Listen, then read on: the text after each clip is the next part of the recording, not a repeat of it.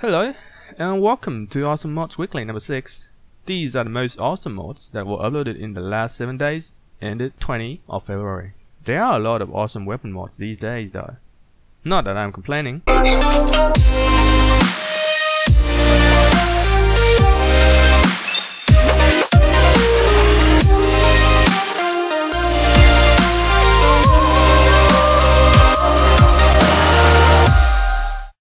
You ever wonder what are the shop stuns are for? Nothing is even on there. Why are they even here? With an immersive vendor by X Groovy Cherry, the stuns actually display the stuff that they sell. You will see weapons on Weapon Shop, meds on Clinic, and even random shits on General Store. And of course, there are variants for each shop level. Nice. So here's a normal run through the Commonwealth. As you can see, nothing fucking happens. So if you want something to happen, Commonwealth spawns extended by Engager will give you the option to increase spawns of enemy in Commonwealth. At the highest setting, you meet enemies everywhere. Well, almost everywhere. It will turn Commonwealth into a war zone. Save your ammunition for this chaos. You need it. So you ever wonder, where does Dubmeat store your stuff?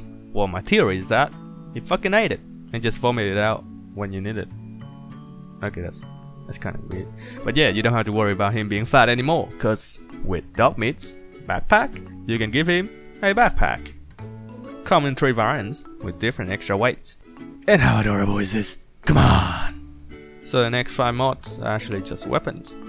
Awesome ones though. Starting with the very well-known Desert Eagle 50 AE by Doom.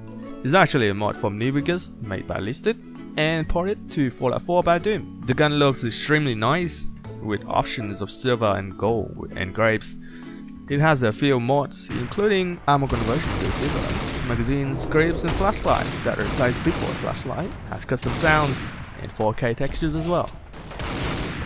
WH-77 modular LSW by Skipper Fuges, a machine gun that supposedly the child that resulted from the unprotected motor sex by M249 and M60. Come with a bundle of gun mods, custom visuals and sounds. If you're looking for a damn amazing machine gun to replace the vanilla ones, this is it.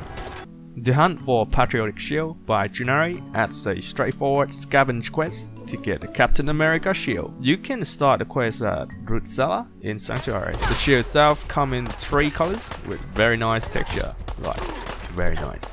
You can feel the oomph with each hit. I find this mod very underappreciated.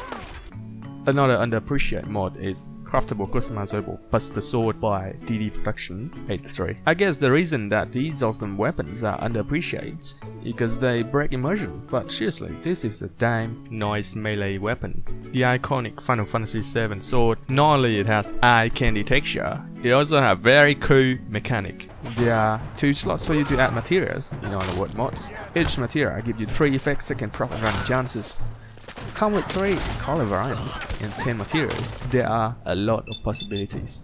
The creators of this mod obviously put shit tons of work into this. You should check it out.